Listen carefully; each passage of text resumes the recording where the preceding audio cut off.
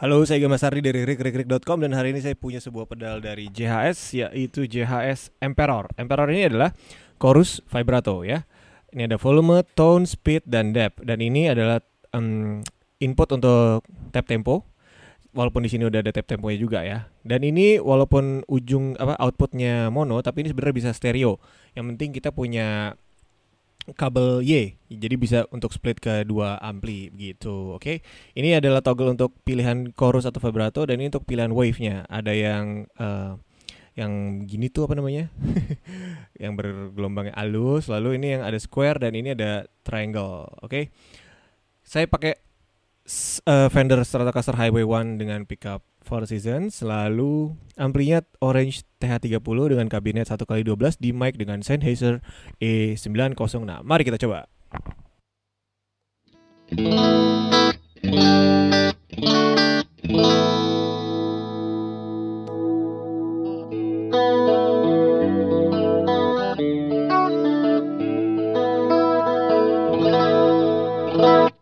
Pertama kita mainin tone controller dulu ya.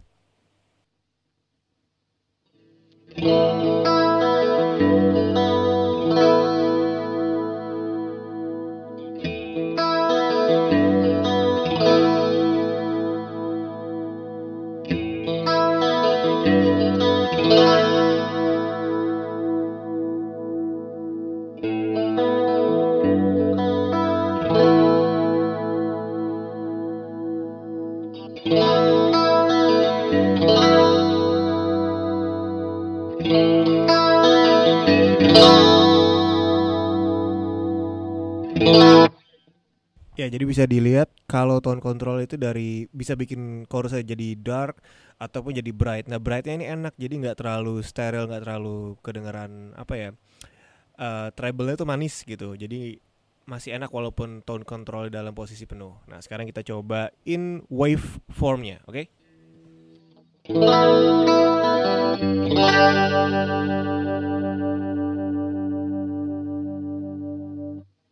Kita coba yang paling atas.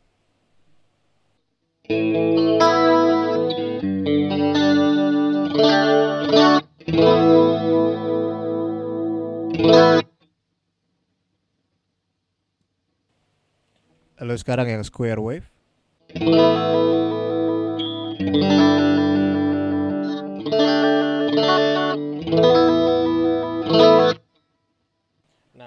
Nah, ini bisa kita makin intens kan, intensitasnya bisa ditambahin dengan knob ini, depth ya.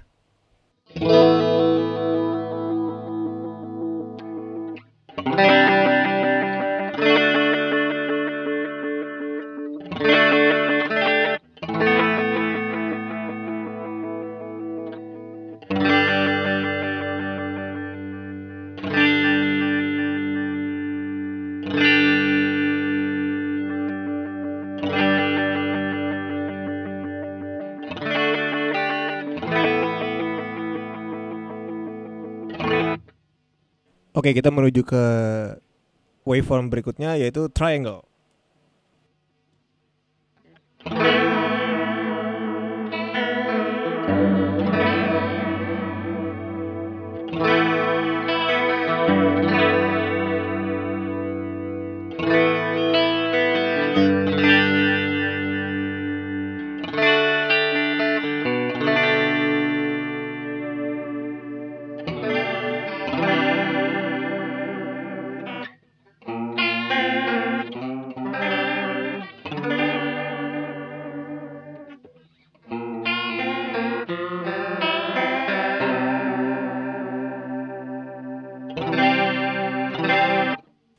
Oke, sekarang kita coba satu-satu, kita dengerin perbedaan waveformnya ya. Jadi triangle, square, dan yang paling atas sine. Nah, sekarang saya udah ingat namanya.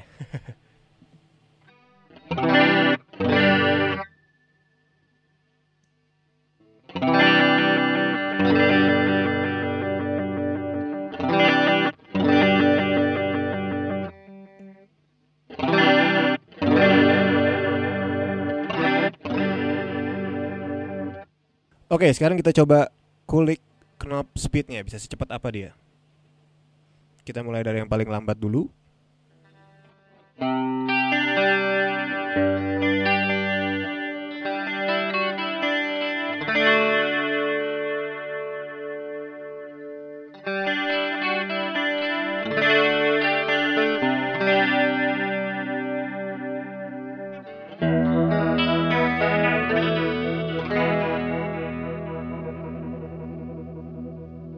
Oke, kita mulai ngerasain gradasi yang cukup ekstrim di posisi ini ya. Posisi jam 3 nih. Nah, dia ke belakang makin ekstrim.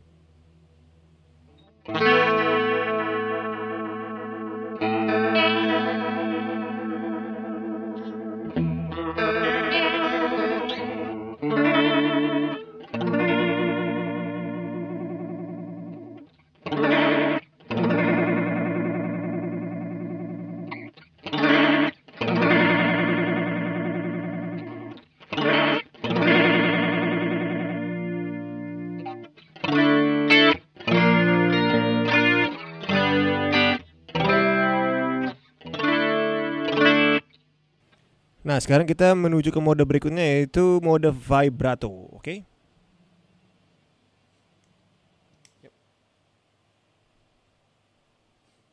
Nah, vibrato ini punya dampak atau punya efek yang lebih ekstrim dari chorus, yaitu dia bikin note kita jadi naik turun ya, lebih pronounce gitu.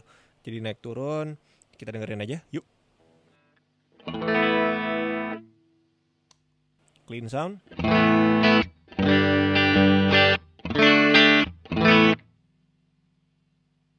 Chorus, vibrato.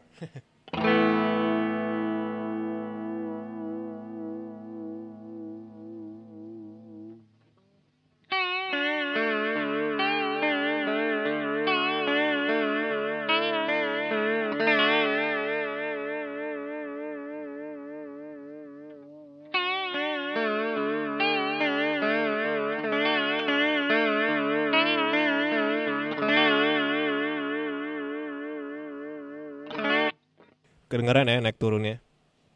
Lalu kita coba waveform yang satu lagi, square.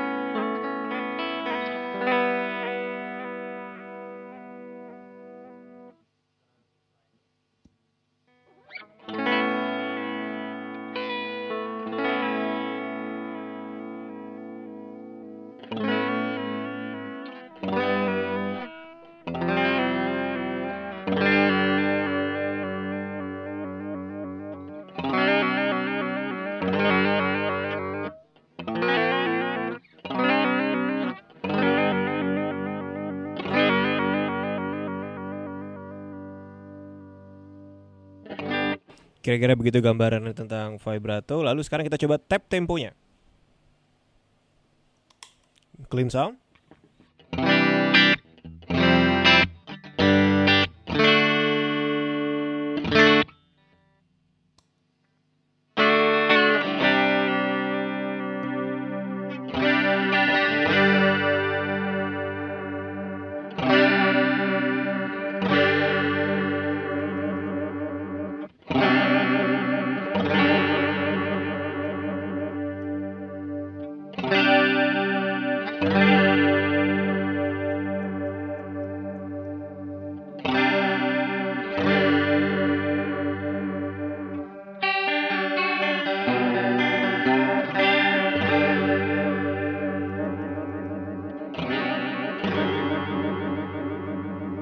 Nah, kalau kita ngerubah knobnya, otomatis speed yang dari tap temponya ke reset.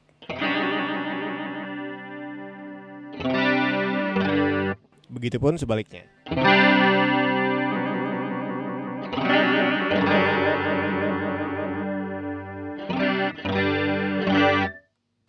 Pedal ini juga memiliki internal switch untuk true bypass atau buffered bypass. Jadi buffernya nih oke, jadi nggak bikin tone suck. Oke, sepertinya sekian tentang JHS Emperor Chorus Vibrato. Terima kasih sudah menyaksikan rickrickrick.com. Saya Iga Massardi. Jangan lupa JHS Emperor bisa dibeli di BN FX. Oke, sampai jumpa. Terima kasih sudah menyaksikan.